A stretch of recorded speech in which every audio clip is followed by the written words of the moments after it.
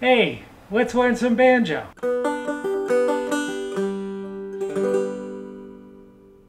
Hey you guys, Johnny Banjo here with the Banjophile. Thanks for stopping by.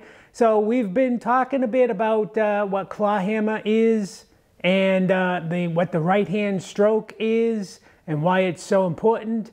And we've covered how to make your claw and how to use it to strike the strings. And now we want to move on to talking about what's the hand motion? What is that like? Because the question can arise as to sort of where does the hand motion come from?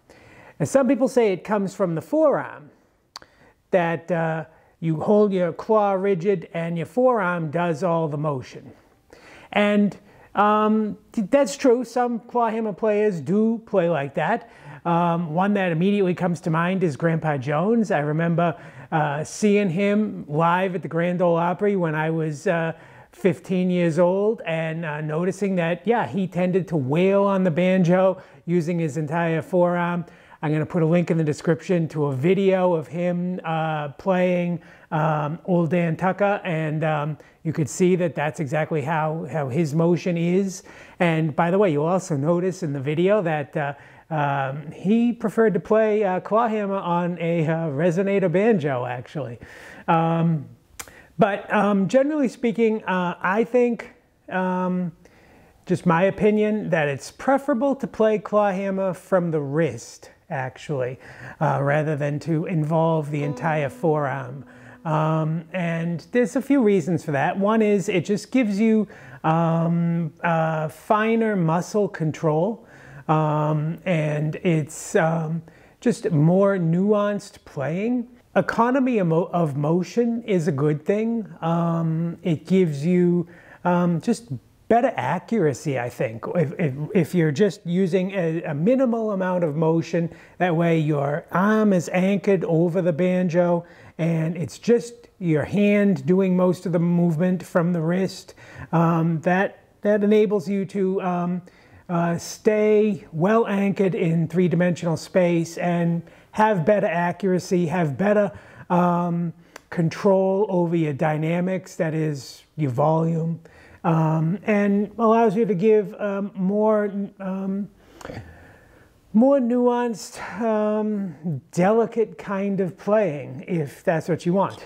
Some people really like to wail on their banjo. They have what I call a heavy claw, and that's the style that they like to play, and that's fine. I prefer more nuanced kind of playing. So what's that motion like? Well, let's start by going to your door. Go to your front door. Knock on the door like you're a visitor. Knocking on somebody's door. Knock, knock, knock. Hello? Knock, knock, knock.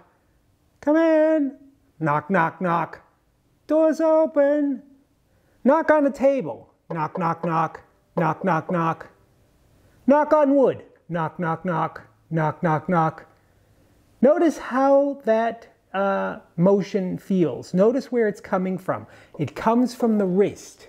It comes from the wrist, and it's a forward motion. A forward motion. It goes this way. Not lateral, like this. Forward motion, like this. Knock, knock, knock. Hello? Knock, knock, knock. Come in already. Knock on your banjo. Not too hard. Don't punch through the head. Just lightly. Below the strings. Knock, knock, knock. Knock, knock, knock. Hello? Knock, knock, knock. Anybody home? Knock, knock, knock. Notice how that feels, where the motion is coming from. Again, it is a forward motion. It is motion like this. Not a lateral motion like this. It's a forward motion. A motion directly into the banjo. Not across the strings, into the banjo. Knock, knock, knock. Knock, knock, knock. Now what I want you to do, knock, knock, knock. Instead of knocking with this knuckle here, like you were knocking on a door, transition to knocking with this first knuckle, the one that comes right below your fingernail. Knock with that knuckle instead, on the banjo. Knock, knock, knock. Knock, knock, knock. Hello? knock, knock, knock. Notice how that feels. Notice where the motion is coming from. It's coming from the wrist. Your arm is anchored on the armrest. Motion comes from the wrist. It is forward directly into the banjo. Knock, knock, knock. Now knock with your fingernails. Use your fingernails. So you're tapping on the banjo head with your fingernails. It's the same knocking motion. Tap, tap, tap. Tap, tap, tap. Tap, tap, tap. Keep doing that. Notice how it feels. Now make your claw. We talked in an earlier video about how to make your claw. You curl your fingers up loosely. You have your striking finger jutting out just a little bit beyond the other fingers so that the surface of the back surface of the fingernail of that particular finger is the first one that strikes. And you're holding that striking finger rigidly against the other curled up fingers so that it forms one whole unit. Your hand becomes one whole unit. Use that claw now to tap on the banjo head so that only the striking finger should be striking the head.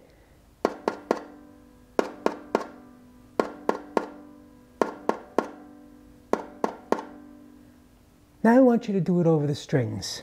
To come over the strings and do it. I'm just bouncing off the strings here. As I do that, I just do the knock, knock, knock motion. I'm doing it over the strings. I'm randomly hitting strings. I'm not aiming for anything. Every now and then, notice I'm sounding a string, right? I'm sounding a string kind of clearly. Most of the time, I'm just sort of bouncing off the strings. Ooh, every now and then. Ooh, every now and then. Oh, every now and then, I'm catching a string and making it sound like that. Try to do that deliberately. Try to make this knocking motion the same knocking motion like you'd knock on a door or knock on a table, only using your claw and doing it over the strings. I'm doing it so hard that I'm going through past the string and slapping right into the banjo head. That's okay. Do it that way.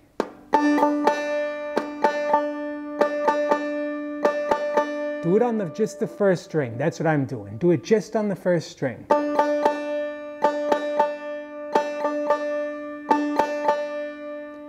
That's the motion. That's the hand motion. It's a knocking motion. It is into the banjo, directly into the banjo. It's not across the strings like this, like you're strumming.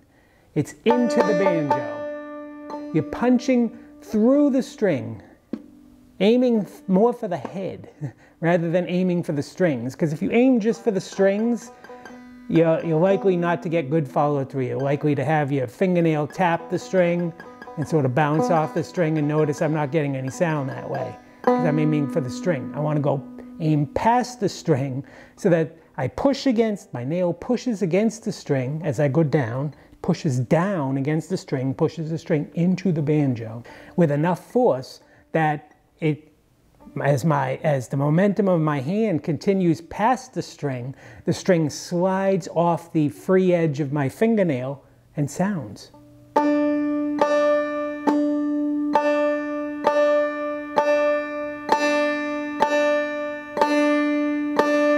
I'm deliberately tapping right into the banjo head to emphasize the motion.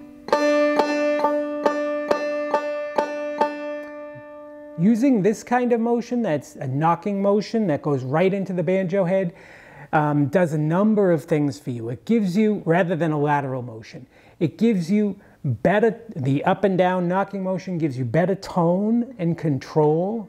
Rather than going laterally, you're not liable to engage accidental brushes. If you're going laterally, you're likely to accidentally hit more than one string. It's a little harder to target a specific string if you're moving laterally because now you have to be more precise, otherwise you're likely to strike a lower or higher string than the one you intended to strike. This knocking motion that goes into the banjo facilitates a technique called drop thumb, which is advanced for beginners. We're not going to cover that while we're covering just the basic clawhammer stroke, but it's one that you definitely want to start getting into pretty quickly once you've got this basic clawhammer stroke developed. And the reason this particular motion, this knocking motion, facilitates it, well, what is drop thumb anyway? It's when you take your thumb that normally lives on the 5th string and you drop it to a lower string. So instead of, I might do this.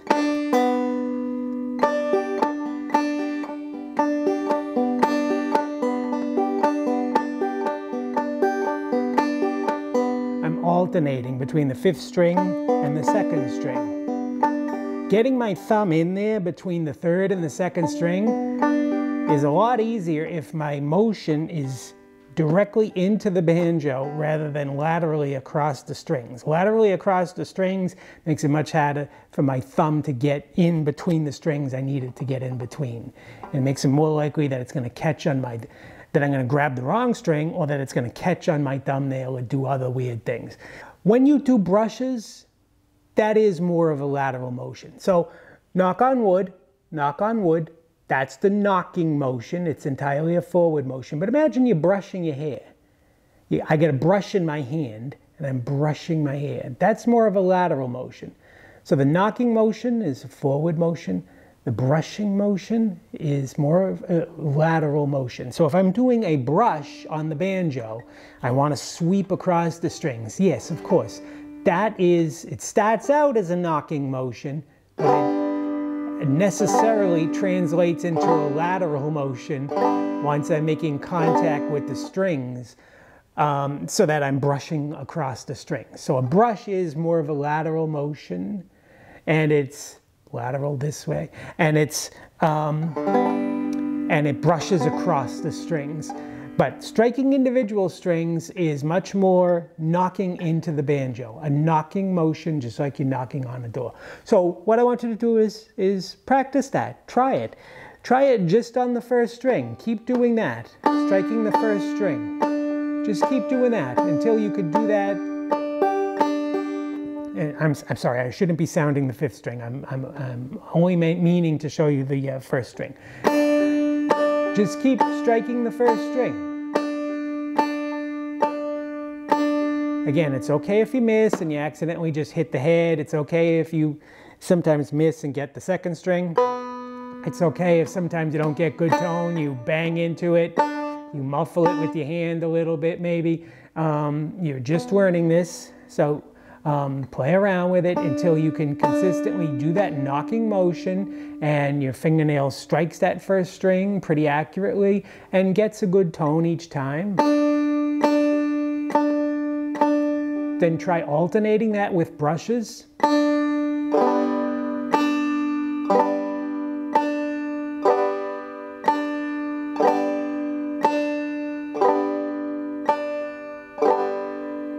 And then when you're comfortable doing that, and you can do that fairly accurately and it feels good, do that 379 times first. And then when it feels really good, then you might start trying to target the inner strings.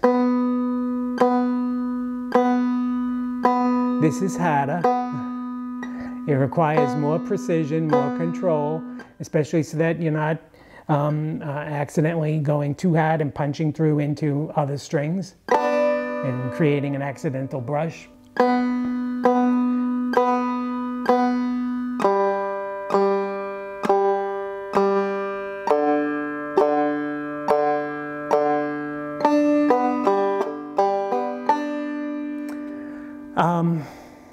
And that's it. Just keep doing that for right now. There'll be another video where we talk more about the clawhammer stroke, and we continue developing it. You're not there yet. You're not there yet. You're just getting used to various elements of the motion. So far we've covered how to form your claw and how to strike at the strings, and now we've talked more about what the hand motion is and what it feels like and what it looks like. And we're going to continue to develop the entire clawhammer stroke in future videos. So I hope you'll join me for that. See you then. Take care.